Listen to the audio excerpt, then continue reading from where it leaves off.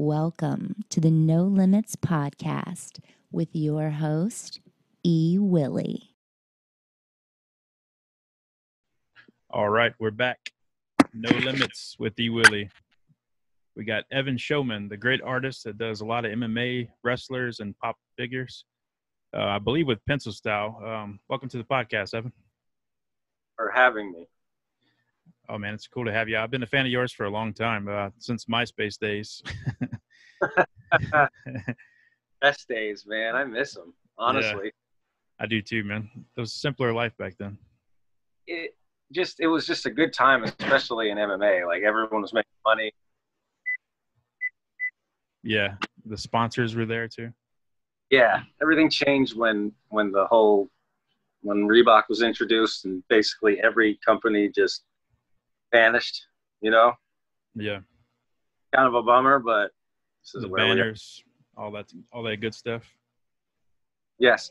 I work with Mike Swick, and he will be thrilled to tell you that he had the first sponsor banner ever. He loves I remember hearing him say that on his podcast, real quick with Mike Swick. Yes. That was a cool fact. I didn't know that. I didn't remember that at all. He had Dana on his show, and Dana was like, "Congratulations, you were part of the biggest of anything that ever." You broke up a little bit on that. Say that one more time. Dana White said what? Dana White told Swick, he's like, "Congratulations, you've been part of like the biggest pain in my ass, you know, during." Yeah, Dana White was never a fan of the banners, that's for sure. Yeah, because they draped them down, and then nobody could see anything. Yeah. I thought it was great. We used to have an idea that it would have been good to have like a ticker, like a sports ticker, saying after you win, it just goes along the bottom saying so and so would like to thank their sponsors, blah blah blah blah blah. You know, that way it wouldn't distract from the interview when they're like, "Oh, wait, one more second. Let me thank this person and that person. You know, let me thank Jesus." That's a good idea. Have that set up ahead of time, and it just goes off whenever they win. Yeah, but it's pretty clever. It's just Reebok now, so I guess it doesn't matter. Yeah, that deal is supposed to be up soon, isn't it? I thought that was supposed to end about a year ago. It's sometime soon. I know that, but what I'm curious to see is what they're going to go with. What they're going to go with, because there's no way they're going back to just regular sponsors. Like Condom Depot's not going to be back out. Yeah. Those days are over, unfortunately. That's one thing I liked about Bellator when I had Tap Out Radio, when I was Tap Out Radio, when we had Scott Coker on, he's like, "No, we're never going to do that. We're never going to have just Reebok.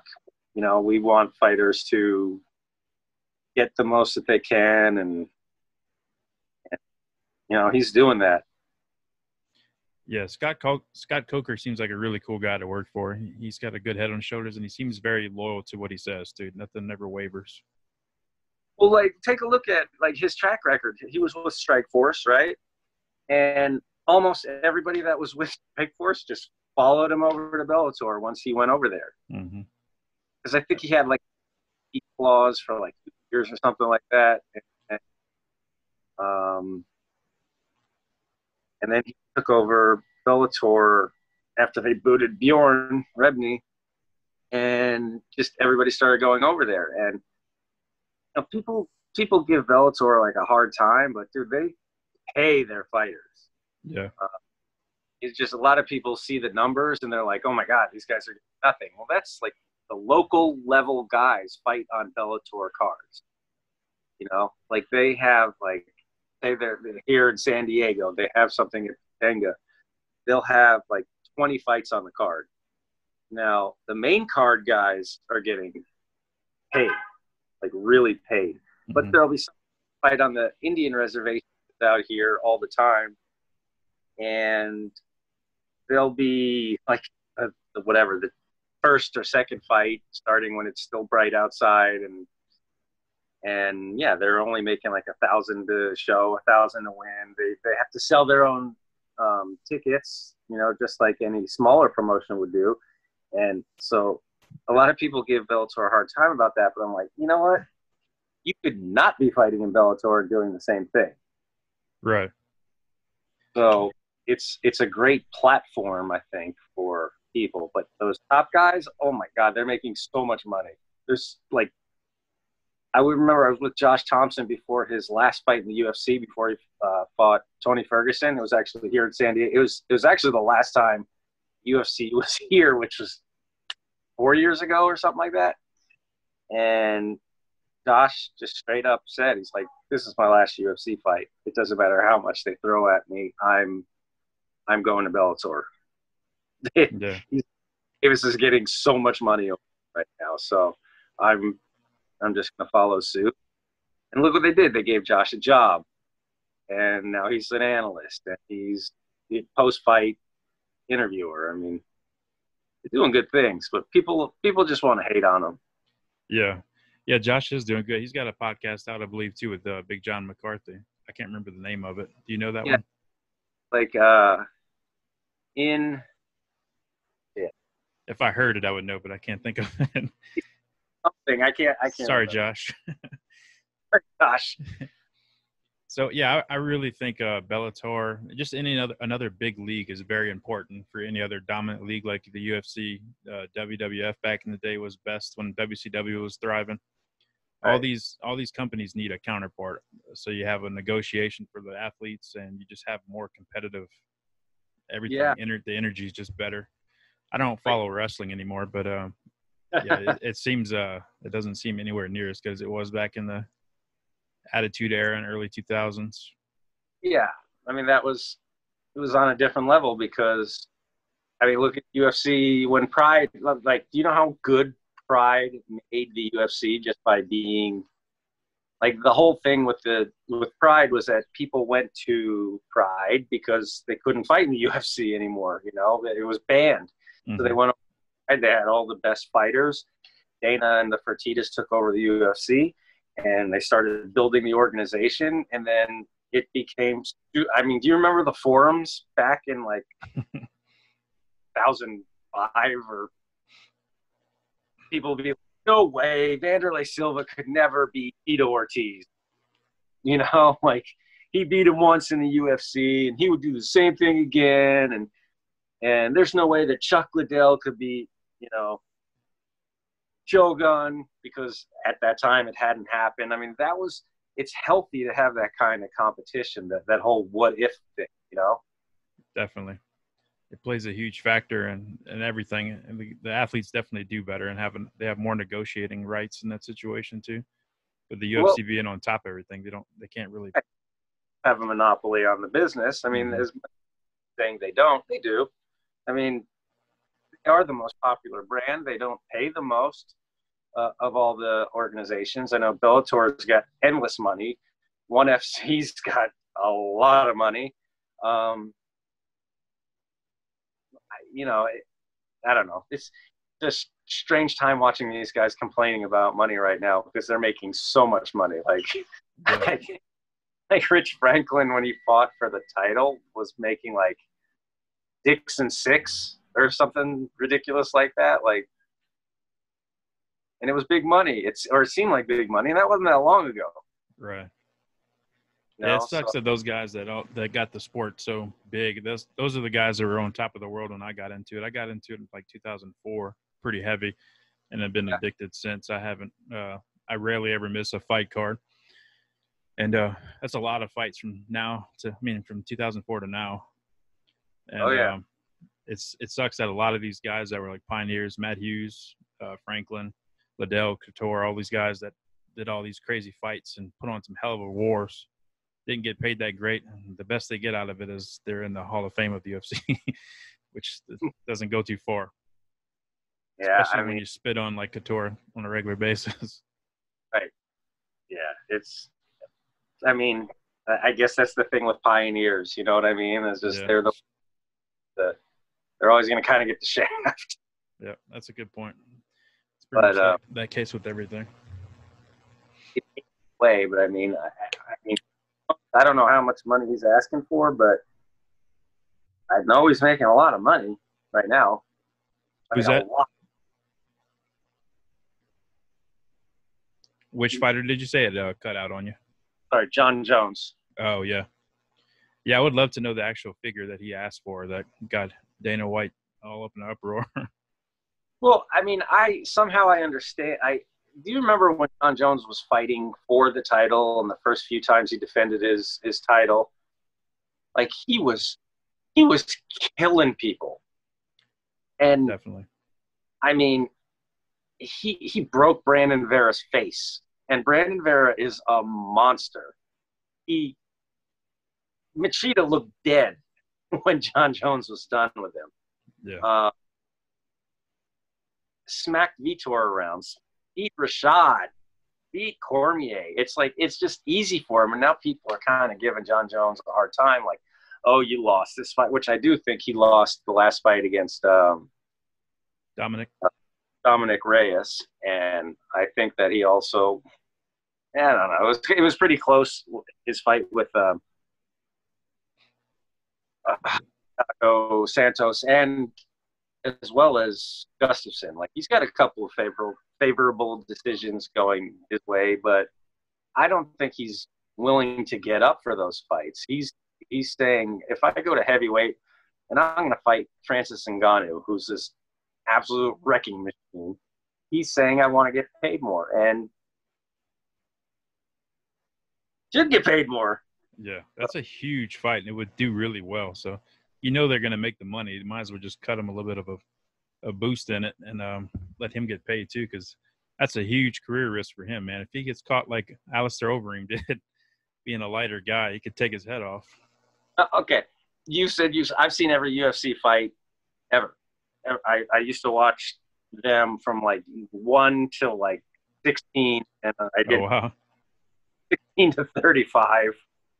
But have you ever? To me, the gnarliest knockout punch I've ever seen was Ngannou's uppercut by Alistair Overeem. Yeah, it was another dimension that he got knocked into. Can you think of any other fight where it was just so? I mean, the latest one, Garbrandt's on a Sunset, was amazing. Basically, where the guy holds the B button down. Yeah. Up, let's go, and wham! Like, Ngannou's have to be. That's the hardest punch I've ever seen. Yeah. Cody Garbrandt's punch had a little bit of a curve to the more of a low hook from the waist-side.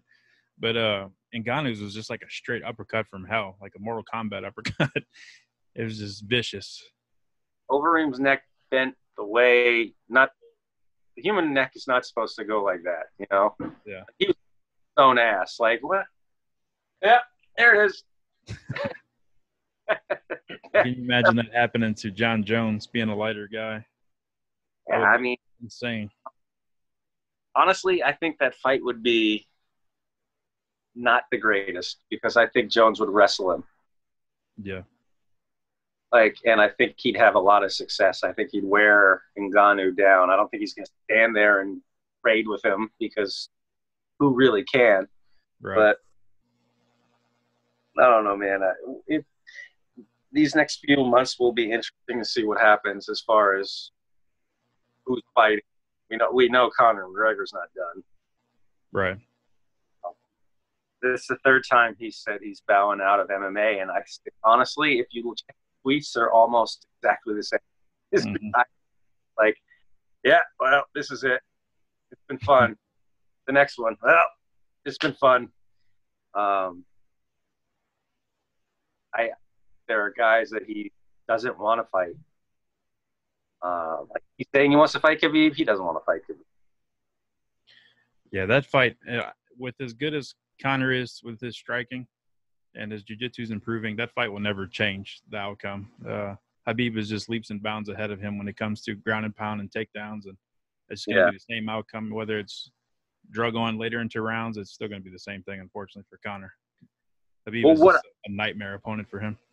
What I have heard from my friends at AKA is that when Khabib gets a hold of you, no matter what weight class you're at. He's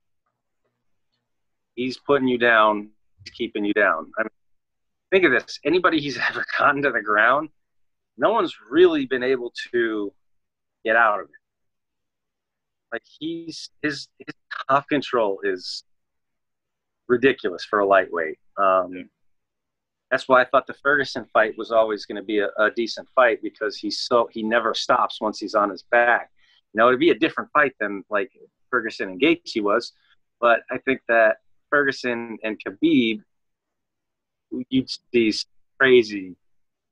It would be some great grappling at that point, you know. Yeah. But Conor doesn't want any part of Khabib any more than Dennis wants a part of Khabib. Oh God, yeah. That flying kick off the octagon should have been enough for him to keep going. I mean, I know he's trying to get fans, but I just don't. He says some silly ass shit. Yeah. Have you drawn that yet? The Khabib flying off the octagon situation?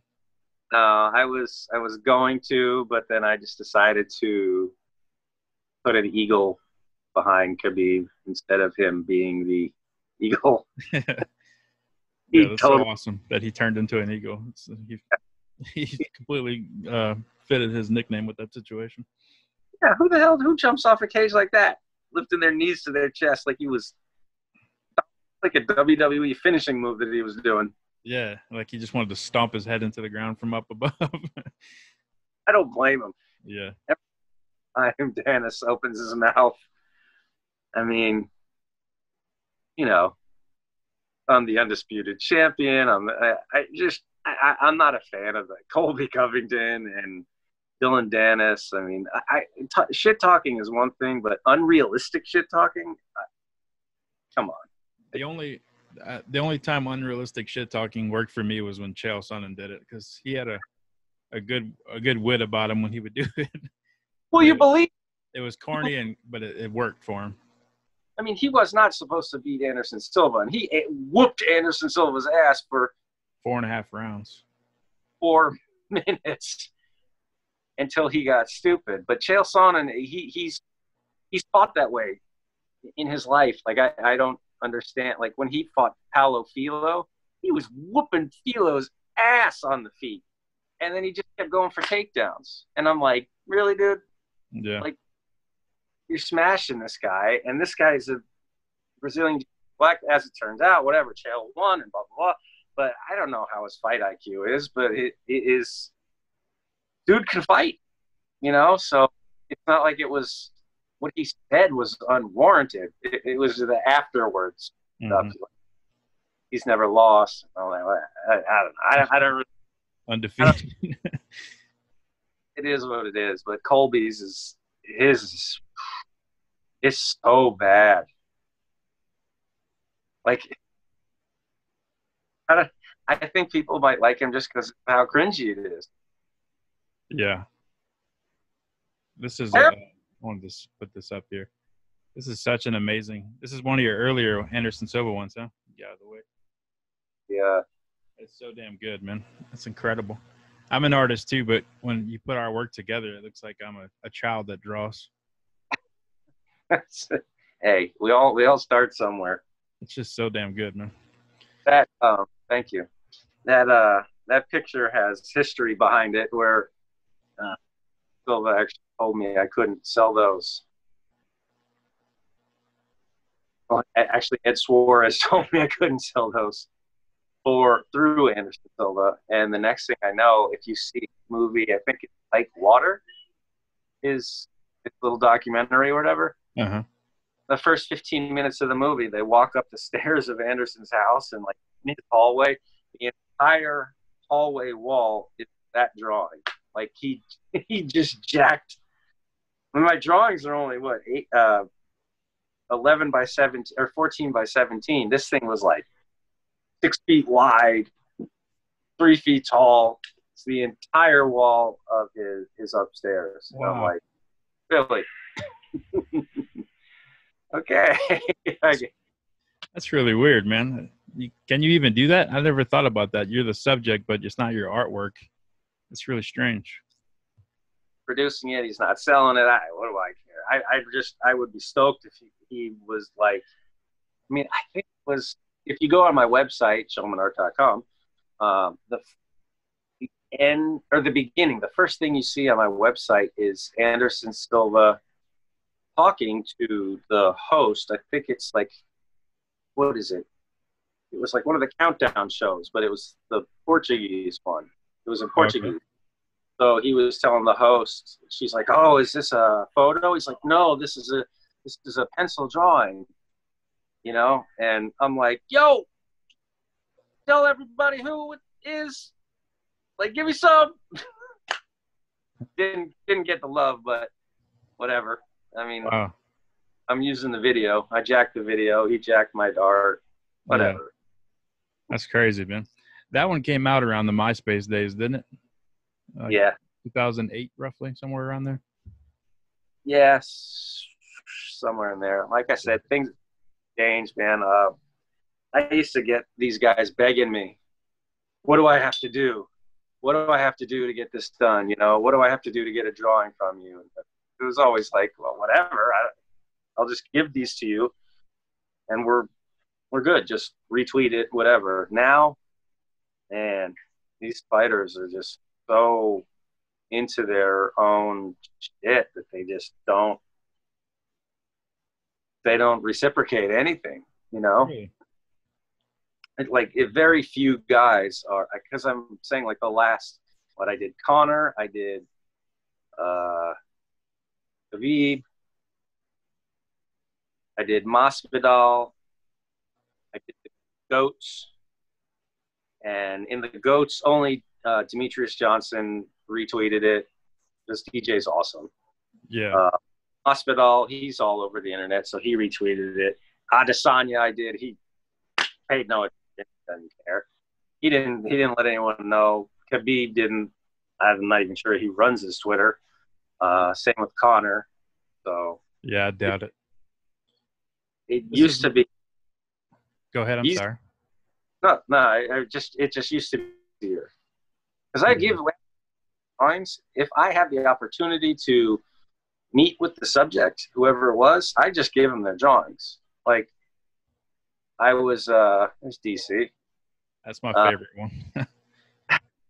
I was, like, the Bellator had a signing here, and King Mo is a good friend of mine. So I met up with Mo. He was doing the signing with Ken Shamrock, Hoist Gracie, Tito Ortiz, Randy Couture. I gave Ken his original already, but I gave Hoist the drawing Helio that I did, which was actually pretty cool. It was, you know, first family of MMA Jitsu, and I got to give Hoist a custom drawing of his dad. Then I gave Randy his. Randy has 2 of them now. Huck has 3 of them. Tito has 2 of them. Ken only has 1. I've only done 1 again. So I like giving. I don't care. I like giving the originals away. Oh, you gave the originals? Yeah. Oh, wow. I give it to the fighters, you know, and if the fighters don't take them, then I'll try and sell them. They don't usually sell. No one cares about the originals because there's so much more, but it's okay. That's crazy, man. I would think that would sell well. So tell me a little bit about how you do your artwork. You said you do it roughly on about a 8x11 or so. What was your dimensions? 14 by 17. It's like a or paper. You can't see through it. It's pretty. Like, a lot of guys are like, "Hey, can you send me the original?" I'm like, "No, I can't, because you can't roll these things up. The prints I make are poster paper, but the originals are a hard Bristol paper, you know, a smooth Bristol paper." Wow. And you're using lead pen or pencil? What do you do? Just pencil. You want to see something funny? I'll show you. Absolutely. I will show you my Okay. See that? That whole pile right there. These are all drawings. Oh, wow. Damn. Yep. That's about 300 just sitting there on top of my DVD collection and next to the comics. Nice. That's awesome. You collect comics too? Of course. I wouldn't be an artist if I wasn't a complete nerd. There you go, man. I am too. There's the paper. You can see you can't really see through it. That's pretty thick cardstock type paper. Yeah. And every time I do a drawing, someone's like, "You're tracing." I'm like, all right. You can't see through this thing. Yeah, that's a pretty ignorant comment. Every single time I do something. It used to be worse. It used to be like, oh, that's just Photoshop filters. I'm like, really? Is it? It's not Photoshop filters. It's pencil. You don't get that finger. Wow. Mm-hmm. Damn. So you're a right-handed artist, huh? Look at can you see my wetsuit tan? Oh, yeah. You been diving a lot? No, I give surfing lessons. Oh, okay, cool. Because art doesn't pay the bills at all. Yeah, that's unfortunate. Yeah, so I'm out there battling with the stingrays trying to get little kids to surf and stay standing on a surfboard most days. That's cool, though. What you're in California doing that? Yeah, San Diego. San Diego? Yeah. So you're right by the AKA guys, huh? Well, no, they're in San Jose. Oh, that's right, San Jose. Yeah. They're farther away, much farther. But I mean, like I said, I do social for Mike Swick, who owns AKA Thailand. So I talk to him 100 times a day and find out a lot of that ins and outs of what's going on over there. Yeah, that's really cool. I like Mike Swick a lot. I think I've only had John Fitch from AKA. I'm trying to get more guys from over there, but I've only had Fitch on the podcast. Fitch is funny. Yeah. He's crazy, man. He got a little weirder, didn't he? I haven't heard anything from like come out of his mouth for years, but I've seen some of his posts online, and I'm like, okay, like unique, but hey. For sure, man. Are you able to finish a piece all like in one sitting, or do you have to come back to it and make sessions? No, dude, these take me like 40 hours. Wow. Yeah, so about a month. Damn, that's crazy. Be way less, because if I just did like a face, it's just taken. They just take a long time now. I put in them. Do you listen to music while you're doing your artwork, or you watch TV? What do you do? I'm such a movie fanatic. It's ridiculous. I've always loved movies, but this gives me like more of a reason to watch movies. Yeah, for sure. What are you watching on Netflix these days, or Hulu, whatever? Well, me and my girl she hasn't seen 13 Reasons Why, and I know they just came out with season 4. So I'm rewatching the first seasons till we get to the 4th. I just finished watching All American, which is whatever. It is what it is. That's just a CW show, you know? Yeah. So it's just shitty acting and same thing over. I don't know the first one you referenced. 13 what? Reasons Why? 13 Reasons Why. About like suicide and okay. Basically every negative bullying. It's awesome though. It's been out for a few years, but now they just got to the 4th season and final. So I'll let you know how that is once I'm done with it. But I watched Tiger King in about 2 days. Yeah, we did too. I'll ask him. You have any plans on drawing the Tiger King guy? I can't think of his damn name. Joe. Joe. Jack. Maybe if he gets out of prison. Yeah. I heard Nicolas Cage might be playing him in a movie. That sounds pretty entertaining. Yeah. Well, I mean, I could see him doing that. Yeah. That's Cage role, right? Mm-hmm. That's such a freaking crazy ass show, dude. The guy's got 2 husbands who aren't gay. Just like meth. Answer me. How do you have 2 husbands that aren't gay? Yeah. Supposedly they never technically got married either. That was all for the show. They were never really legally married, which I'm sure you can't legally marry 2 men anyway. I don't know. I don't know how that works. Show and everybody's got like multiple chicks. I'm like, dude, I gotta get into the Tiger King business. Like these guys are all swingers, you know. Yeah. What else have I watched? Oh, my son's got me watching Attack on Titan. You heard of that? Like anime. That's one thing I never got into is anime. I hate anime. I absolutely. He's like, it's so dope, you have to watch it, and I'm like, whatever. Like, if he's telling me I need to watch it and we can spend time together, then that's what I'll do. I'll watch Attack on Titan. It's been pretty good, but I don't know. I mean, I don't like that anime. Like, that's impossible! You know, like that. Yeah, everything just blowing up all around them. Yeah, it's not for me either, man. The younger kids love that crap, though.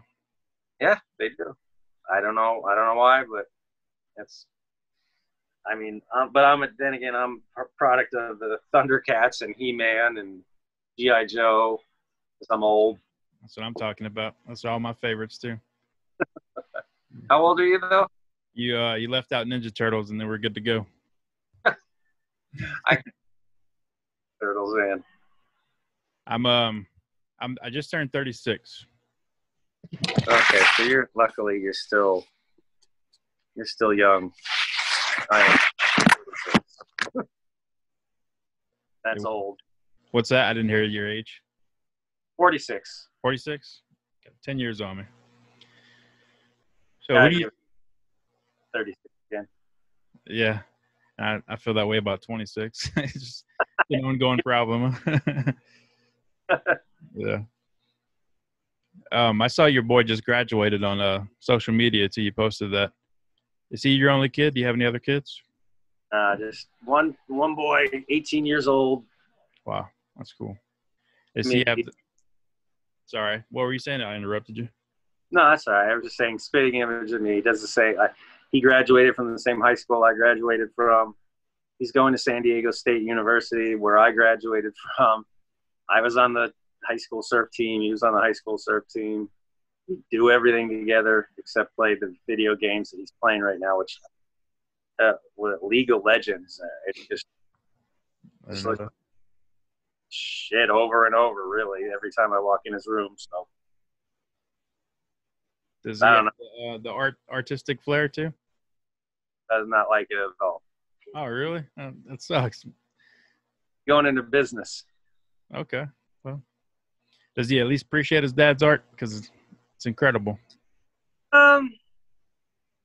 No, I mean, he gives me a hard time because, like, a lot of people hit him up online, and then they're like, oh, your dad does that, you know? And he's like, yeah, it's really annoying that these people, like, and I'm kind of a local in this area, so he's like every time we go out, you know, these people are like, you know what, if you got out of the house, maybe you'd be in the same position. But he is in front of that computer playing video games all day. Yeah. Eli Knight, the jiu-jitsu black belt, he was on the other day, and we were talking about the kids nowadays with all that stuff, how they're basically cyborgs, man. They're just half technology. Mine are the same way. It's horrible. It's crazy. They're just attached. Mm-hmm. You know, my girls gives me shit like, oh, you're always on your phone. I'm like, yeah, but it's like business related. Like, I work off of my phone. I do social media off of my phone. Right. set things up and get meetings and get things done with my phone. It's not like I'm sitting there playing games. These kids, like my kid, it's like if he's not on the computer playing his game, he's on his phone playing his game. Yeah. Like, kick back and relax. Like, look at the wall, count sheep. My kids are horrible when they're in the vehicle. We're in the vehicle for less than 5 minutes, and they're already asking for stuff. Can we watch a movie? Can I have my iPad? Can I have a phone? Can I do this? Like, just look out your window and think about things. That's what we did when we were kids. Just use your imagination. We do. We went to sleep in the car when we were in the car. That's what we tell our kids is time traveling. Just time travel. Go to sleep. We'll wake up. You'll wake up and we're already there. Yeah. No. I gotta sit there and be like, People try to do my iPhone with my thumbs. Yeah. Dude, I cannot do that. Like, I peck. Yeah. Peck. Go like this. Like, every time I press something, the whole screen goes like that. Mm-hmm. I have the same problem. As soon as you take the electronics away from kids too, well, mine especially, they're instantly hungry. Then they start needing things. They're like, oh, I'm back to being a human again. Oh, here's my list of things I need to complain about. Right. Oh, weird. Yeah. My stepson's gonna be 13 this summer, and he's hardcore into games and electronics. It's like, yeah, I always tease him because he walks around with a charger in his pocket. I'm like, dude, it's not that serious. That's so bad. And what's that? Whenever I talk, it cuts you off for some reason. The audio is messed up on here. Committed to the cause. Yeah, definitely. And whenever I tell him, all right, it's time to be done, take a break from it. Are you done for the rest of the day? He'll run to the bathroom like he has to go to the bathroom and just realize that. I'm like, dude, you're killing your bladder. What are you doing? It's so disconnected. Yeah. They're all getting brainwashed. It's rough. It's rough now, just trying to get the kids just get to do things. And at the same time, we're in the stupid lockdown bullshit where they can't do anything anyway. I know. Yeah, it's just starting to open up a little bit more out here. We're north of Denver, Colorado. California, I heard, is pretty strict still, huh? You guys are. I mean, much at the beach, and there is no social distancing going on the beach. But for some reason, if I go into Vaughn's, I got to get like a body cavity search and drop my pants and give cortisone. like, but on the beach, no one cares. Yeah. Or if you're protesting or rioting or any of that stuff too, it's a free game. Interesting how rioting and protesting cured coronavirus too. Yeah. I've been saying they're either gonna have to wipe out a ton of people to prove their case, or they're gonna have to just admit that it's all crap, man. Yeah, I mean, look at it. Let's just look at the numbers. I mean, yesterday New York was the lowest it's been in like 3 months or something like that. And New York City was like the epicenter of where most of the cases were, and that's totally down. But then you check on like coronavirus news, and they're like spiking. Like, really? Are you sure? Yeah. So I think it's just, at this point, it's just horse shit. Like, everybody, like, honestly, this whole George Floyd thing and the Black Lives Matter and all that, I'm not sure this would have happened if people weren't confined to their homes for 2 months. Because now they're just like, all right, I'm done. Yep. Black Matter, and I'm going to go out and show how much I'm behind this cause. I can't sit in my house anymore. Yeah. And everybody has cabin fever. Yeah. And restless. I didn't know that this was going to be it, but I said something. I'm like, people are going to start pushing back at some point because they're going to get – because just what we've had to go through is just – I'm pretty sure I'm not going to talk about politics, what they should have done and whatever, but I think like a month quarantine would have been fine. I would have actually made it stricter, like you can't go out unless just for food or medical or whatever, and then open everything back up, because and also target your audience, the sick people, the ones with respiratory issues. Like, focus on them. Don't focus on me.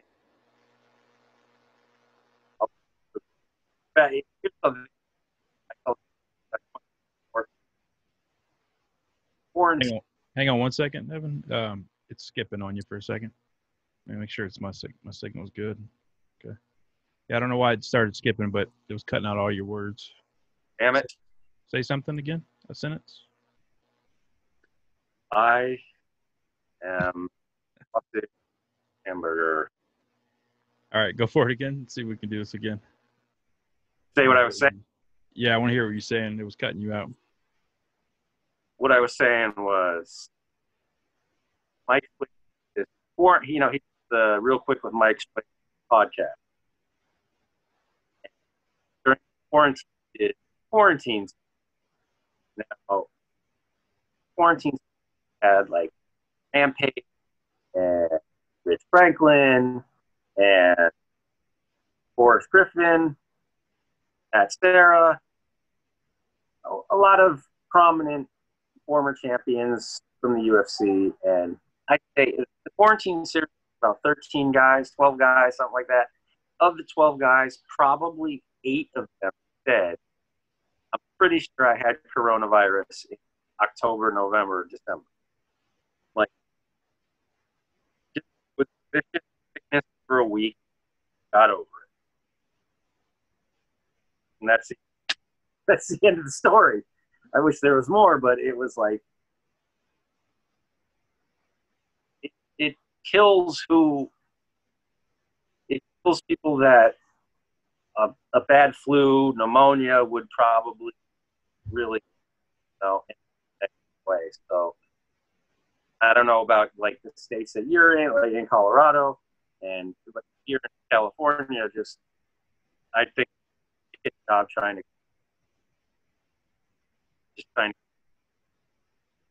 rules end up were just garbage for everybody.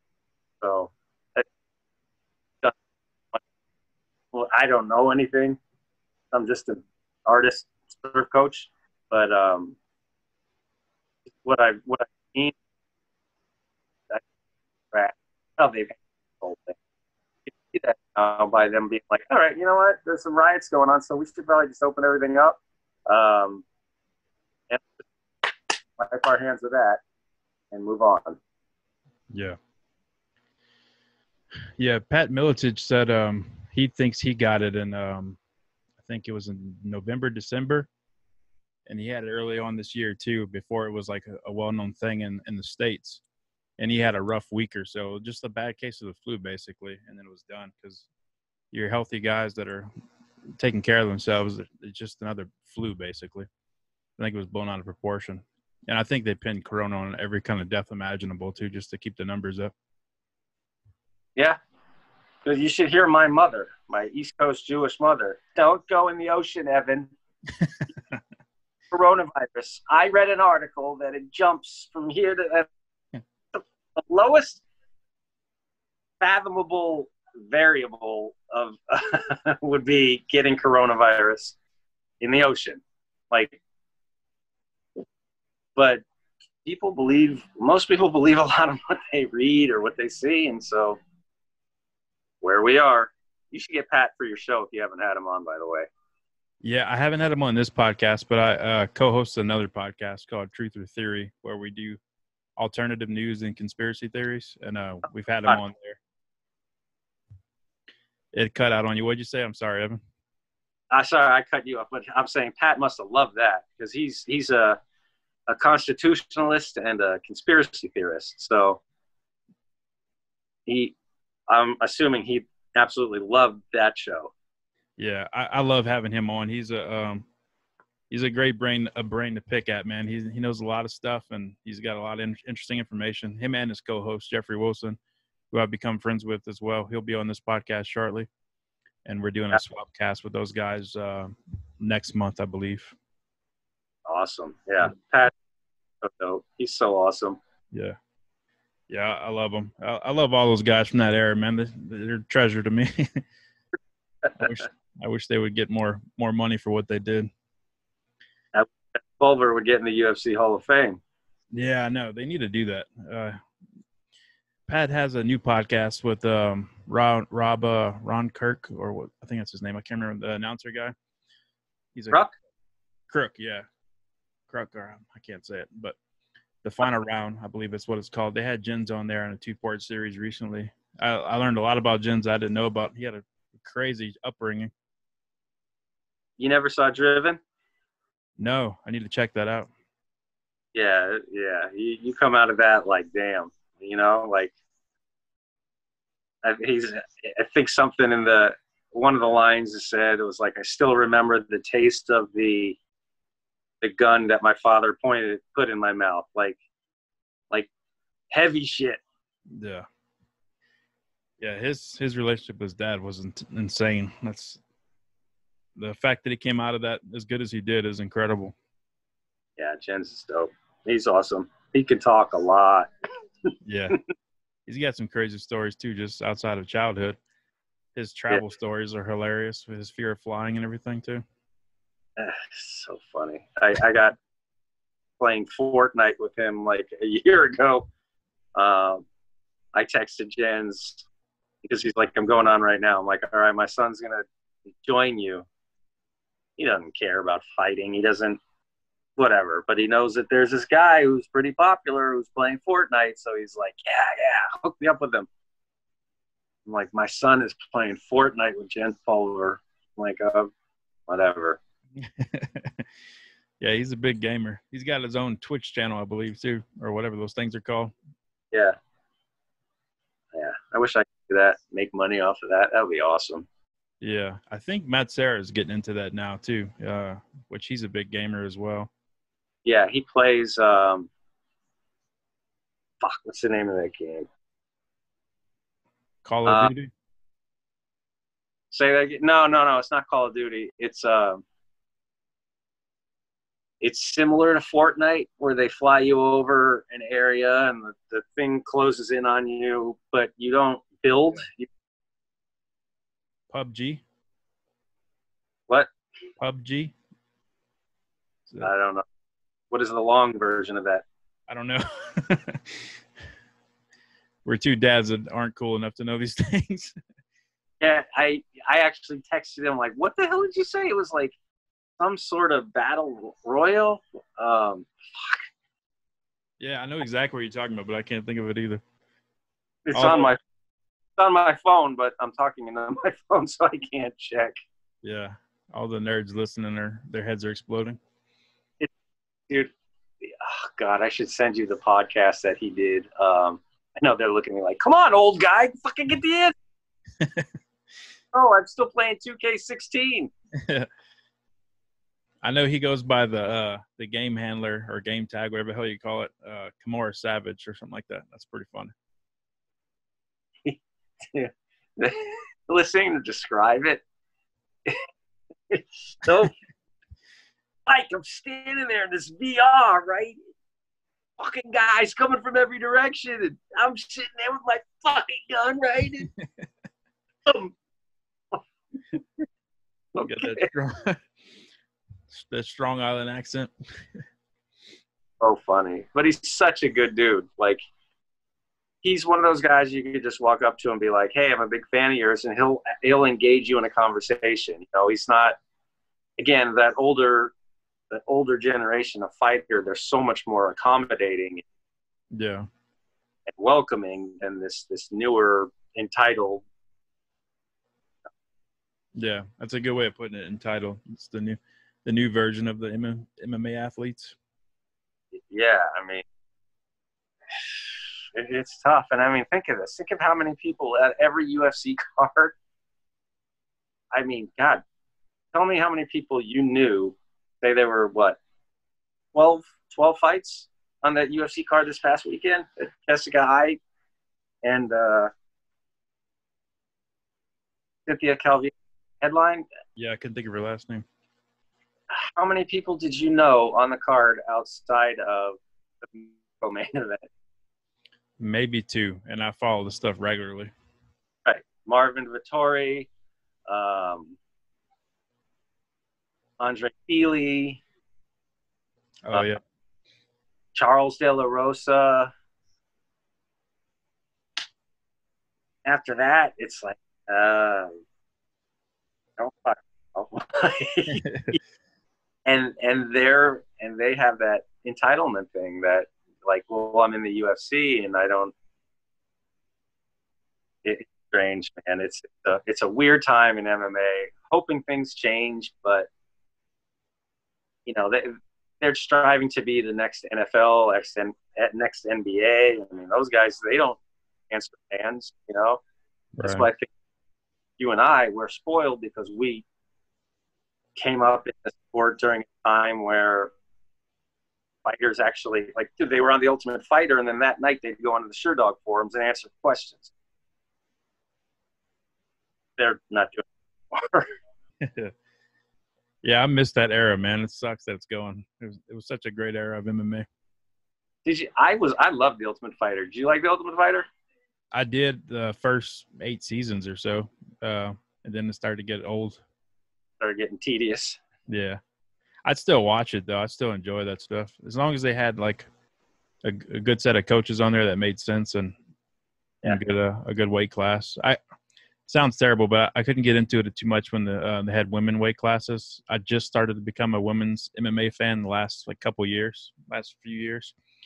I was late for the boat for that, but I still watched it. But man, they're getting so damn good now, though. Joanna, Valentina, Amanda, all these girls are freaking assassins now. They're so technical. Yeah, I mean, there was a time where there was just a handful of. I remember I had Dana White on Tap Out Radio when I was hosting, and I asked him about female MMA because, like, Gina Carano was kind of a big deal at the time. Mm-hmm. And then there were names like Shayna Baszler, Tara LaRosa, Roxy.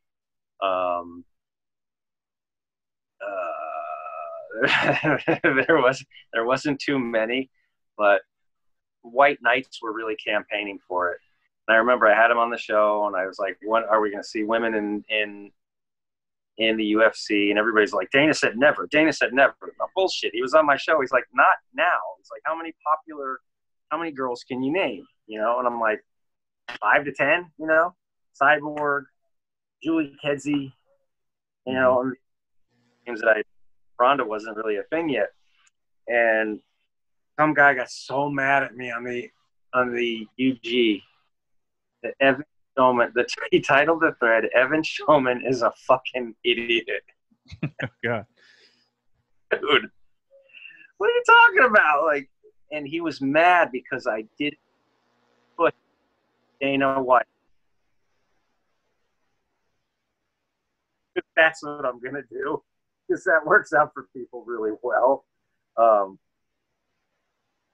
He was mad at me that I put him for a women's division, as in ShomanArt.com was going to be the one to change his mind. It just wasn't the right time, and Ronda came along and it became the right time, because as much as people don't like her, Ronda was a badass. Yeah, definitely. A lot of people hate her. Speaking of, let's see. This is another one that blew my mind. I don't have the whole image here. But, man, that detail you do on these belts and stuff, man, that is incredible. The glare on the gloves. Can't see her because my image, I guess, isn't saved at the right size. But Square. It's so badass looking. I'm going to put a slideshow together of some of your artwork at the beginning of the episode. Yeah. And links to your ShomanArt.com so people can see this stuff that haven't seen it. This guy's an incredible artist. Go support him. I'm gonna buy a print for sure, probably of DC. A lot more notoriety. It used to be great, Yeah. But man, as it dropped off, like, yeah, everything died, man. I can't say it enough that when Reebok came along, everything changed. Yeah. Everything died. That Tap Out died. Yeah, that's a sad subject too, because Tap Out was so awesome. I wanted to ask you too, the Tap Out Radio. I'm not familiar with that. That was part of their brand that you were doing a radio show for? Yeah, Steffi Daniels, who is a staff writer for Bloody Elbow now. Ryan Loco, my best friend. He got his whole start in MMA through me, and now he's like the guy, photographer in MMA. He's verified, and I'm not, so fuck him. Fuck him. But the three of us hosted Cage Side Live, and then I approached Punk Ass one day and was like, you know, how do you feel about like Tap Out Radio? Because Tap Out was blowing up, and they were crossing over. You know, they had the television show, and they were doing a lot of media stuff, like crossover stuff at that point. This is before Charles passed away, and he was super into it. And we were like, yeah, you know, we were able to get people on the show that were Tap Out people that people might not have known. You know, it was a good give and take. We won Radio Show of the Year. The UG voted us Radio Show of the Year 2 years in a row. It's over MMA Junkie and whatever radio shows there were at that time, because there were a lot. Yeah. So we were huge, and then Charles died. Art Kreiner stole a bunch of money from the company, and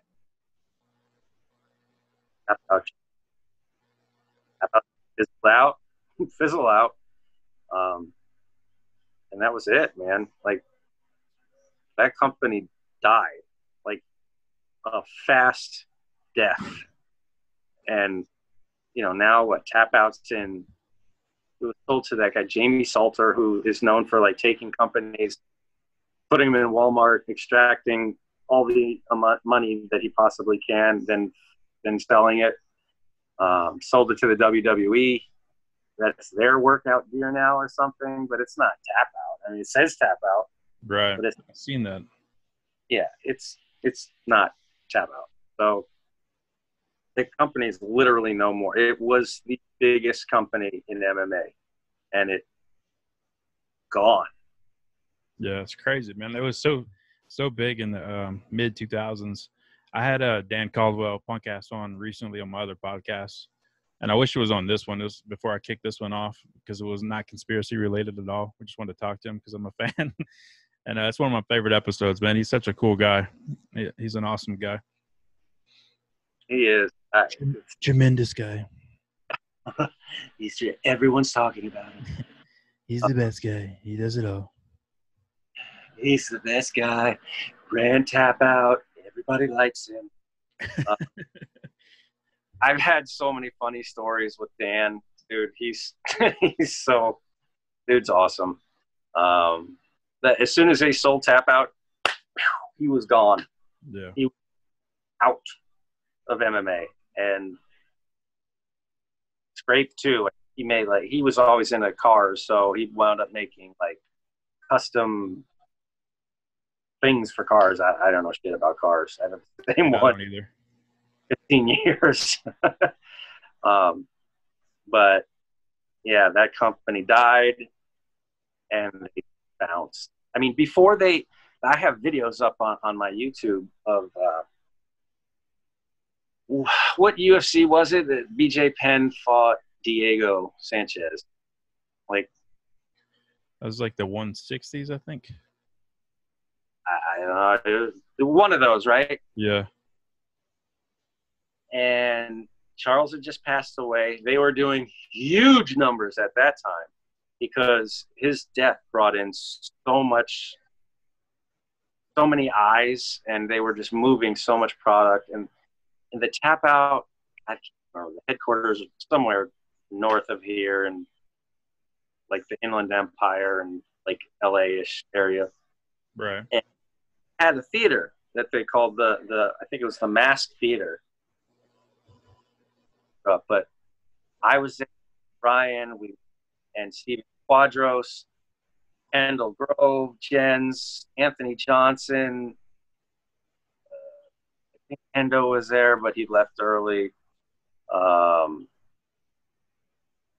Just our own private viewing of like 100 people watching the UFC on a movie screen. Like, it was so dope. And it was, again, gone like weeks after, because everything just went, it just disappeared super fast. Yeah. But God, it was such good times back then. It was cool. That's the best era, in my opinion, man. It was actually UFC 107. I just looked it up. I was way off. Whatever. But I don't even know what number they're on now. It's just I remember the fight, but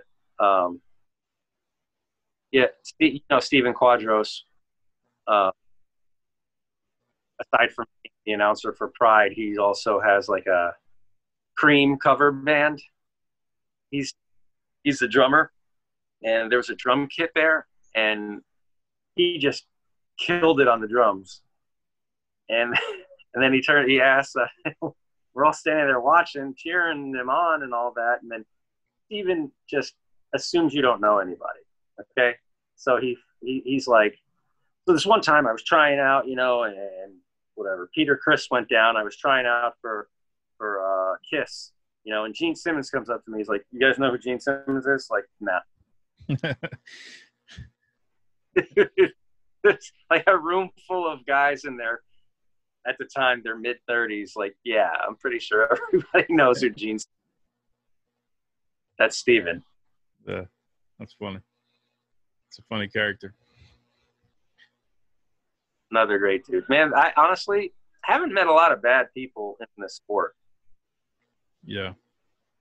There have been a couple, believe you me. Go ahead and call them out, man. See, Matt Hughes was a huge dick. I could see that. For many reasons, just such an asshole. Josh Koscheck, what a dick he was too. Koscheck, yeah. My wife always hated Koscheck. I don't know why, but I've always been entertained by him, but my wife can't stand him for some reason. He was such a dick. And again, this is Swick's teammate, and they all have. But when I met him, oh my God, what a jerk. Honestly, those are really the only two people that I could say I was like really put off with, you know, like everybody's always just super cool and gracious, and you know. Yeah. My only bad experiences were probably Tim Sylvia, because I used to live in the Quad City area where he was based out of with the Militich fighting system. Yeah. A lot of my friends would bump into him. They all had bad stories too. Really?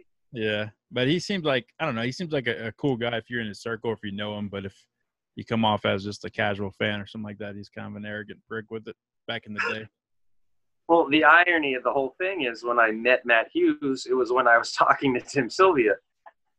And it was the night Tim Sylvia beat Andre Arlovsky at the Anaheim Pond. I think and the only two people in the building that were cheering were me and Ryan Loco. Yes! Yes! Just so all over Arlovsky at that time. And I can't remember. I think it was Tito's after party. No, we crashed Tito's after party. That sounds like a good story. Tito fought Forrest Griffin that night, so he wasn't there yet. And in our circle was Nate Quarry and Eddie Sanchez, who were in the UFC, and Josh Haynes, who were in the UFC at the time. Josh Haynes had fought Bisping in the finale. Mm-hmm. Top three? Four, I think. I don't know. Yeah, you're right. Two was Rich Franklin and Matt Hughes. Three, Rock and Tito. And Tito wasn't there yet for his after party, and we had Nate with us, and Eddie Sanchez, I think, was either making his debut against Crow Cop or he had made his debut. So, like, people were such fanboys back then that they're just like, hey, come on in, you know, and fucking Eddie drinking Tito's champagne for his victory. Oh, damn. So funny, dude. But yeah, I met Tim Sylvia in the front, and I was like, man, I'm super stoked for you. I had given him his drawing as well. He was totally cool. He was insane about his belt though. Like, yeah. Oh yeah. like, you ever watch those Jerry Springer shows where someone's obese and they've like morphed into their couch, you know, like the couch like winds up sticking to their body? Yeah. Sylvia with his belt. Yeah. I heard a lot of stories about him with that belt in clubs and bars and shit. It wasn't all walked up with his belt on like it was a regular belt. Yeah. I can't hate on him for that though, because man, if I was able to pull off a UFC victory to get a championship belt, I'd probably wear that shit everywhere too. That's an incredible accomplishment. Oh yeah. Do you remember the fight between him and Frank Mir? Oh god, yeah. It's one of my favorites. When he broke his arm and he kept going. He didn't even want to stop. The ref stopped him. I think it was Herb Dean at the time too. It was Herb, and because of that, I mean, I love Herb, like guy, but because of that, I mean, one of the Herb is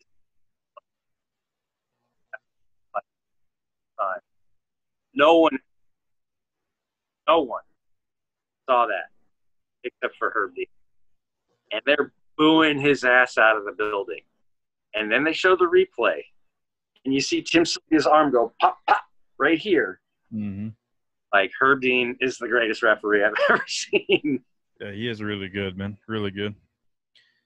I had Chris Lieben on as my first guest for this podcast, and he said he went through Herb Dean's referee schooling academy, I guess what you call it. He chose him because he's the best too. I was like, man, that's a good route to go. That's something I've always fantasized about doing too, is become an MMA referee, but I got young kids, and my wife would kill me traveling that much. I don't want to be like the most hated man on earth just because you see something someone else doesn't. Yeah. But there's it's hard to be a good ref, man. But like, there's a few, like obviously Big John, Herb, Jason Herzog is amazing. Yeah. I might be biased because he's a friend of mine, but he's so good. Like, yeah, I agree. The way he refs is like no one else refs like that. Like, he's in the middle of the fight. He's moving with the fighters and looking at faces and looking at like when Michael Chandler was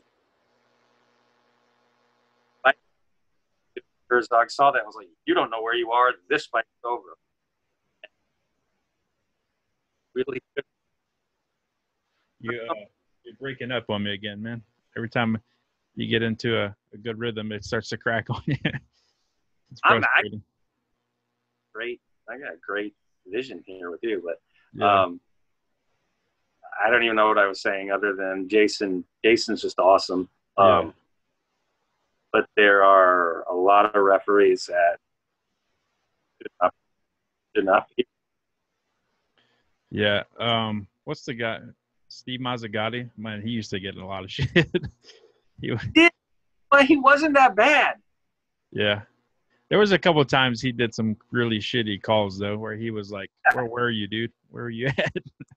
Yeah, a lot of guys do. But, I mean, I guarantee it wasn't bad as John Shorley, who was ref Olaf Alfonso versus Rob McCullough when Rob knocked Olaf's mouthpiece across the cage, and Shorley was like, oh, fuck, I got to go get that, instead of stopping Rob from killing him.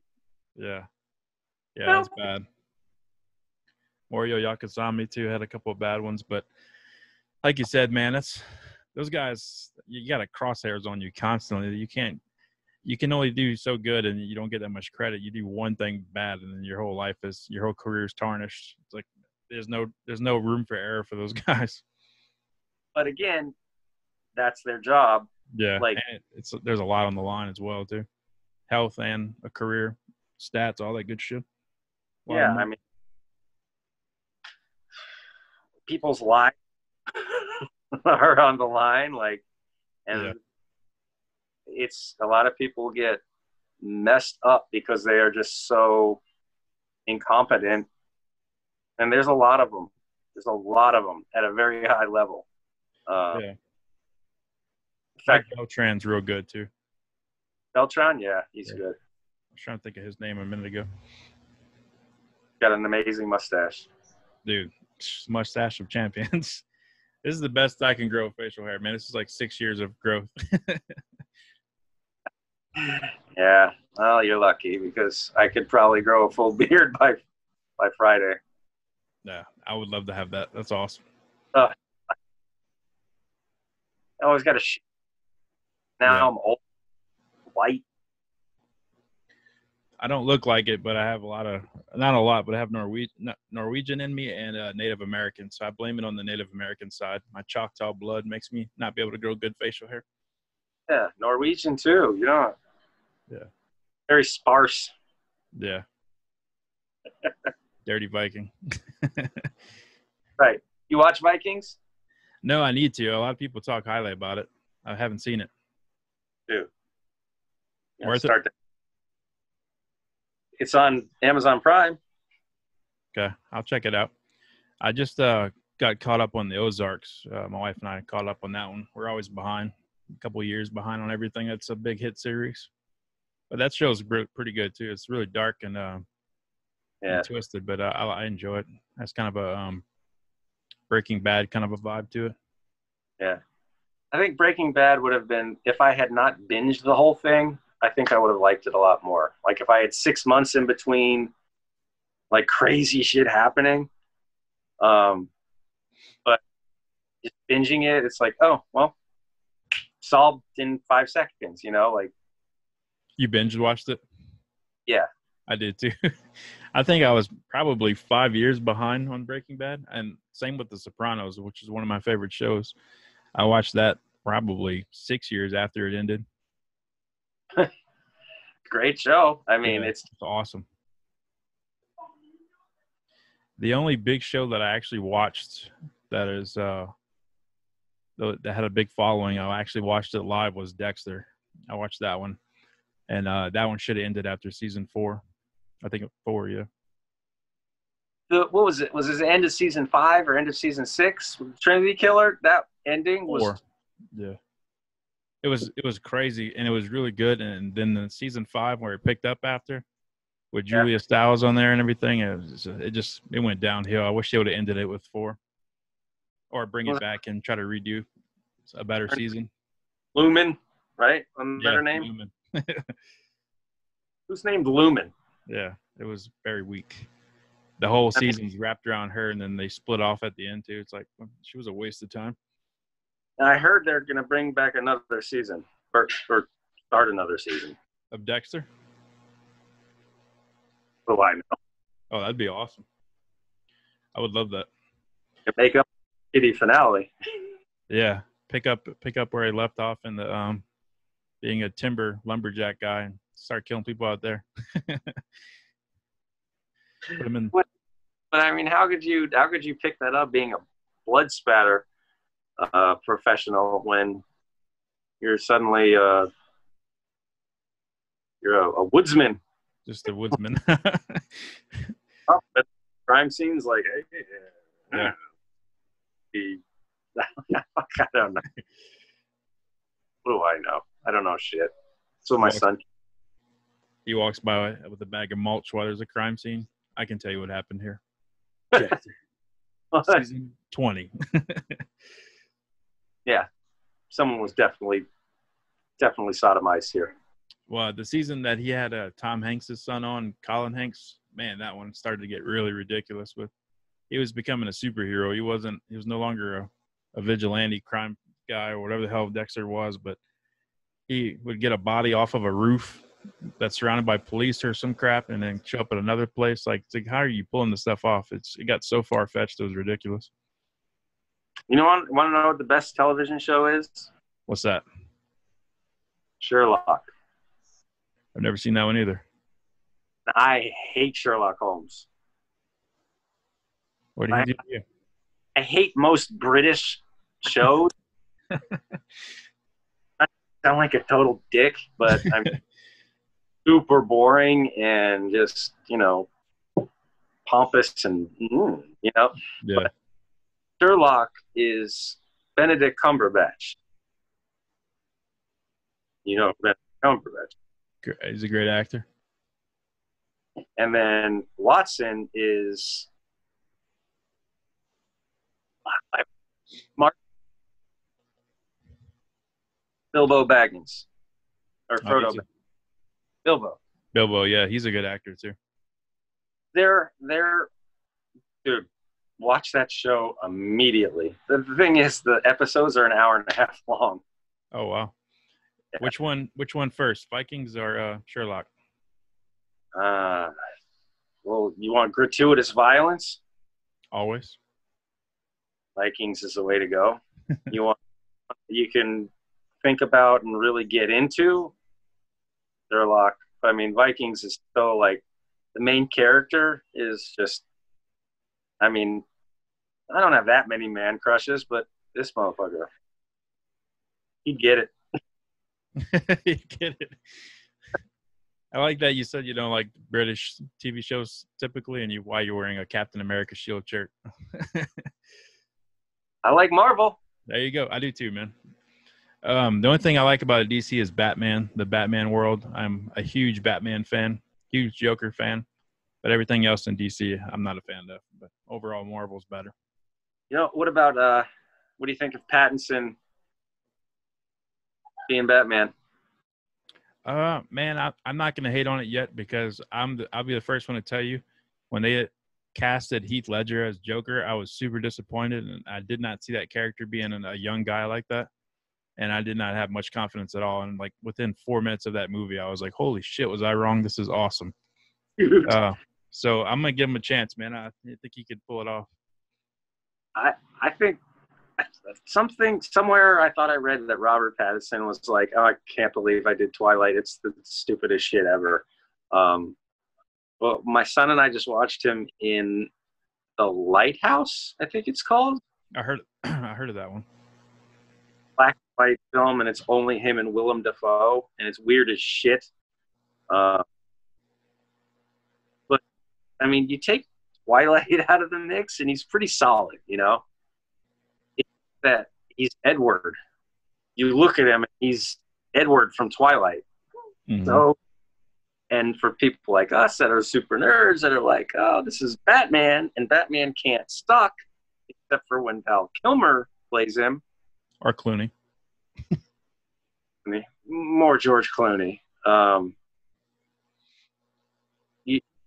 on. When I heard Ben Affleck was going to be Batman, I'm like, really? Ben Affleck? Yeah. He was disappointing. He was fine, but it's Ben Affleck. Yeah, it's too much with it, too much baggage with that for him to play that role. Forces of nature. He was dated Gwyneth Paltrow. It's like, I like my hero, anti-hero to be like John Bernthal.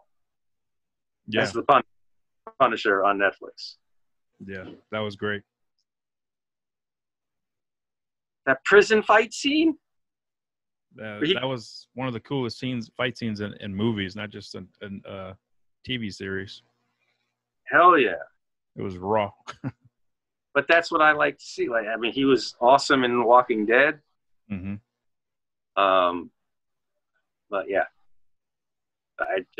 him and Ben Affleck are like, you just can't even compare the two. Yeah. They need to do a John Bernthal Punisher movie so he can get more credit for that role because he did such a good job with it. Not enough people saw that, I don't think. Well, look at who's played the Punisher. Ray Stevenson. That was terrible. One of the worst movies I've ever seen. I couldn't even watch it after the trailer. I saw the trailer. I was like, I'm not giving that movie any money. Dominic, whatever his name is, Dominic West played Jigsaw, and it was just Train it wreck. was. That's the word. And then Thomas Jane. That was a good movie, but he didn't really fit the character. But I enjoyed that movie. Dude, that guy's weird as shit. He One is year, a weird guy. here in San Diego, Comic-Con was here. The guy, it was me, my son, who was like 8, Josh Barnett, and Ryan Loco. And they're like, Thomas Jane, like, I don't know, Barnett got some, because Barnett's a huge, huge nerd. And Josh had some book that he wanted Thomas Jane to sign. I guess like Thomas Jane had written a book, like some comic. That's why he was there signing, whatever. And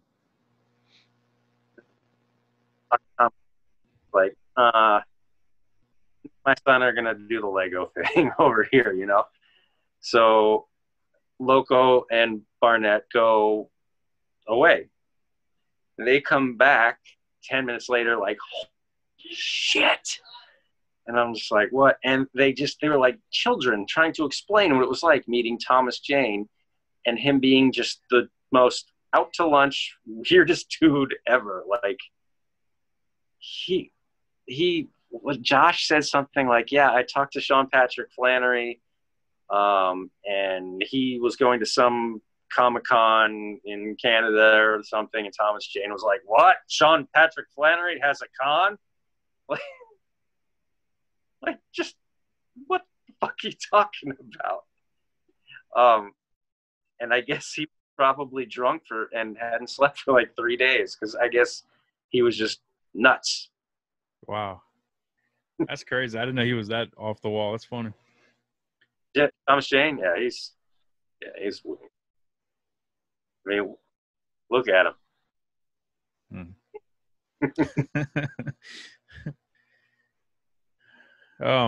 Let's jump into the 6 questions. I'm gonna cut you loose, man. I appreciate you giving me this much time. Do this. You ready? Sure. I switched out let's see, number 3, because I don't care for that question. The one that you sing along to. It's just a little too Pixar for me. So I got a surprise question for that one. All right. Number 1 is, what movie can you watch over and over without getting tired of? Bachelor Party. Bachelor Party. Which one is that? You Tom give me a Hanks. lot of homework. 1984. Best movies ever made. Tom Hanks' best movie. Oh, really? Damn, I never seen that one. I don't remember it. It's so awesome. All right, I'm gonna check that one out too. Late night comedy movie, you know, like, he's just such an asshole. Like, he's marrying Tawny Katane, and her parents hate him, and they have a bachelor party, and he's trying not to cheat on her, and his friends are like, cheat on her because they're guys. I could watch that, and I could watch that over and over. I could watch Star Wars over and over. Empire's the best. Yeah, I agree. By 4. All right, cool, man. Well, I got another movie to check out. Always appreciate that. I'm a movie freak as well. Number 2, what's the best practical joke that you've played on someone or that was played on you?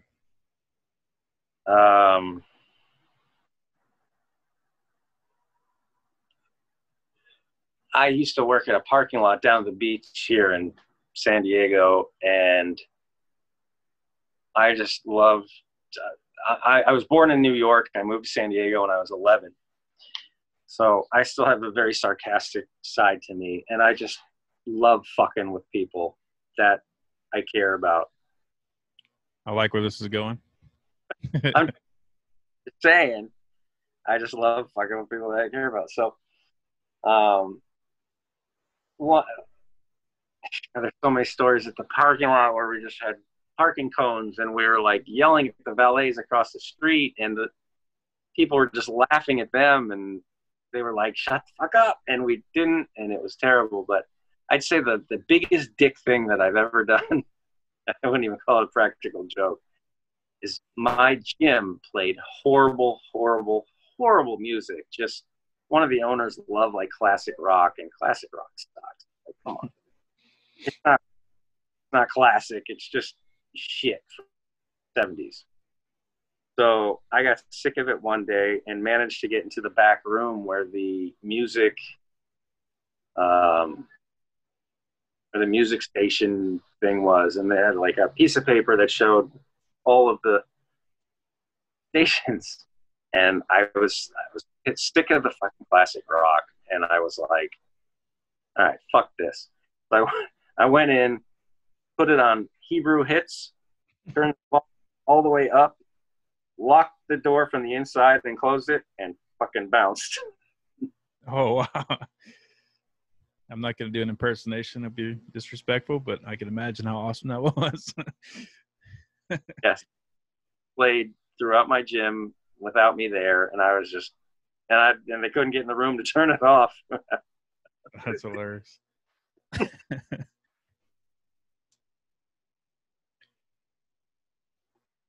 All right, number 3 is a new question. Is if you could time travel one time there and back, would you go into the future or the past, and which time period would you choose? Would I be able to have all the same things if I went back? We'll say whatever you can carry. Would I be able to, if I went back to when I was 17, could I be 17 or am I 36? No, you're going to be your age whenever time you jump into my time traveling machine, my quantum leap. That I blew it with back then that I would like to straighten that out, but yes. Wait, what'd you say? What did you blow at 17? Who did you blow? Girls, like just blowing it with girls, just. Oh yeah. Like going back and rectifying that and not looking like an asshole. That would be fine. But if it was me now, I guess you know what I would do? I would go back in time and I would talk to my past self, and tell them a few things. Like that were ideas. Give him an almanac. Friggin' sports almanac back from up to 90. What's one thing you would tell your younger self that you can share?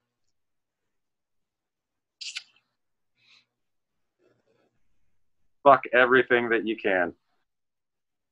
Why you can, huh? Just do it. Just have sex with every single girl that you will let you, because one day you'll get married. He won't have sex with you ever, and then we'll divorce you 20 years later. Get it out of your system, huh? Yes. Good advice. Number 4, what is something that really irritates you? Everything. I'm right there with you, man. I'm an irritable guy. Just stupidity mainly, like just common sense. People that don't have it, that drives me nuts. Even my bowels are irritable, man. Sharing too much. Number 5, what is an item in your home that is special to you for sentimental reasons? My son? Okay, that's not alive. An object. Yes. That stack of artwork would be something, I'm sure. It wouldn't be in a stack if I cared about it that much. Let's put it that way. That hurts. Let's say your house is going to be toasted. It's on fire. It's going to burn down. What's something you would grab besides your son? First off, this entire box of cards. Is that sports cards? Rookie cards and all that. But the main one, where is it?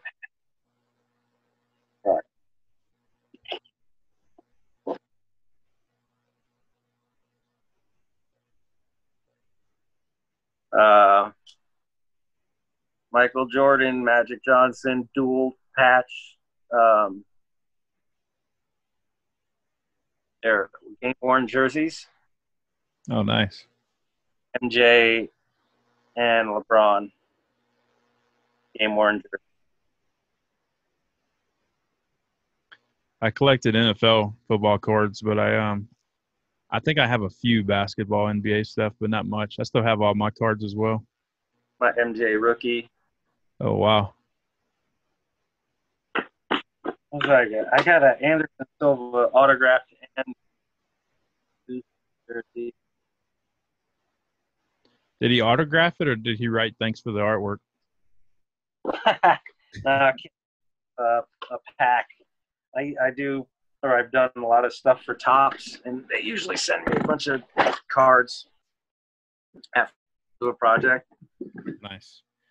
So I had recently done Star Wars. Ugh.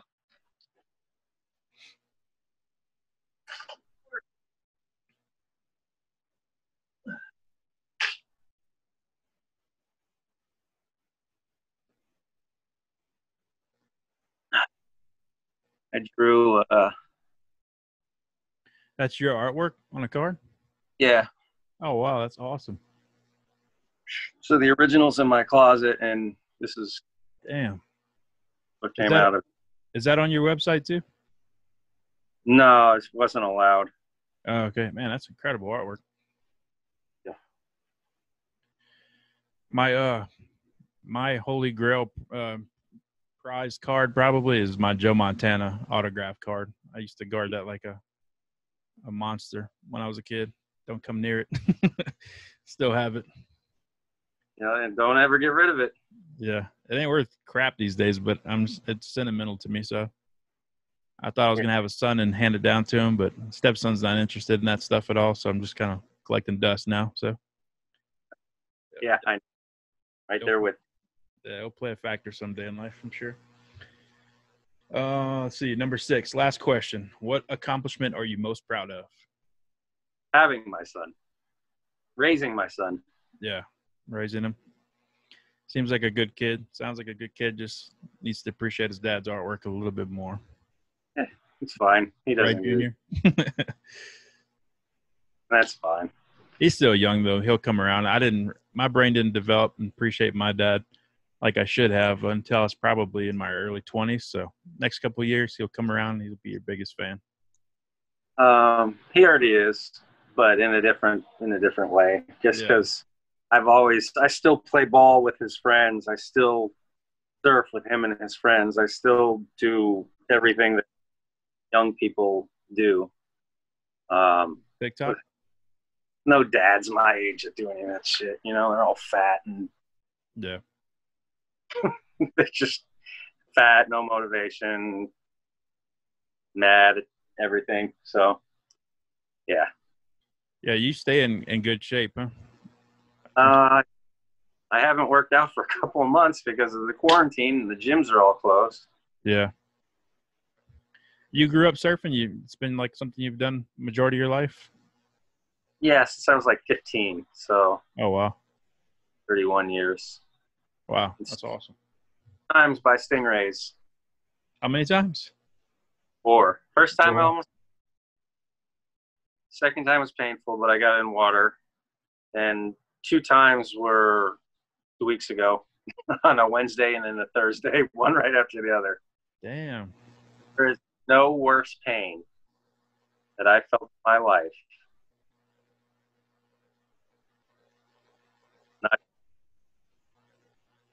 I got a manhole lid cover dropped on my foot after the first stingray thing. 2 months later, they're like, man, you really got bad luck with your foot. I'm like, you know what? I'd rather have 20 of those manhole lid covers dropped on my dick than one stingray. I almost died. It was so brutal.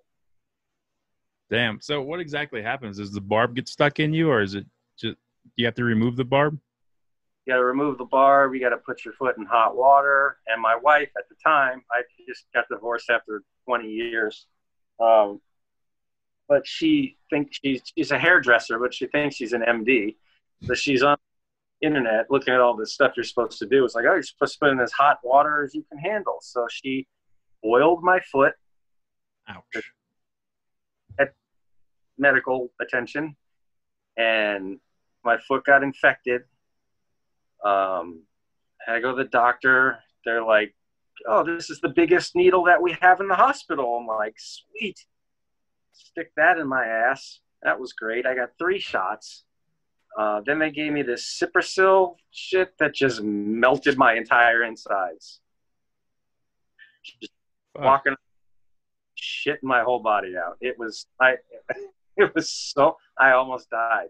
And the stingray was the most painful thing I've ever felt. All that other stuff was after. Wow. What were the locations of the stings? On my feet. They're always on your feet. You're stepping on them? Damn, man, that's crazy.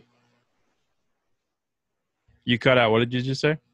They're bottom feeders, so they don't up. They just kind of float like. Hover the base of the seafloor. Damn, man, that's nuts. Yeah, I'm not a fan of them. A friend of mine, we used to both be zookeepers, not Joe Exotic zookeepers, but like real zookeepers. And we used to compete on who would have the most gnarly animal scar and all this kind of shit. And that one is a pretty good one, man. Stingray. Mine's an 8-foot alligator. Almost took this finger off, and you can't see it, but that whole finger's a scar tissue basically, and doesn't work that well. He got his whole back of his leg ripped open by a bison, a mother bison, and he had a crazy Zorro scar across the whole back of his leg from his knee down to thigh down to the. Like yeah. Watch. Yeah, that was when we were younger, man. I don't value those as much anymore, but those stories are still fun. Man, hell no. Just get that chick that got her whole arm taken off by the damn lion. Like, can I go back to work tomorrow? And they're like, no, you don't have a fucking arm. No. Yeah. She identifies as a man now, I believe, too, or did at the time, too. And it was just, I don't know, but she's a man, supposedly. Added to that story of madness. Yeah. Crazy times. Well, man, I want to get you back on eventually. We can talk all nautical things because I'm sure you got a lot of cool stories with surfing. I got more stories about fights and craziness and all kinds of good stuff. Way more fun stuff than drawing. Yeah, well, I'm a huge fan of your artwork. I have been for a long time, so I wanted to hear some of that. And I just want to get some more exposure with you and get to know you better. But, yeah, I want to get you back on. We'll talk about all the other crazy shit, too. It's been fun, man. Where can my listeners find you and support you? I apologize for being on for so long. I'm long-winded. Again, oh, you're good. I have a podcast, so I can just go. Yeah, I appreciate it, man. As a podcast host, it's nice for me. All right, man. For having me on. Thank you for coming on. Where can my listeners find you and support you, man? Shomanart.com, my website. You Google my name and Evan Shoman, and you'll be able to find me on Twitter and Facebook, Instagram. I think I'm Shoman Art, at Shoman Art on Twitter. I'm at Shoman Art, DOTCOM.com on Instagram. I had to change it because Russians hacked me, fuckers. Right at the election, and all they're doing is talking about Russians, this, that, and the other, and the fucking Russians hacked me. How do I know? Because suddenly my account was a Russian email, and I'm like, really? And I couldn't change it back, so I lost all my art over again. Oh, that sucks. What's your TikTok handle? Don't even bother. Like, my son made me start it so I could, so he can use my account to like his stupid ass videos that he makes. Oh, you really do have an account? I was messing with you.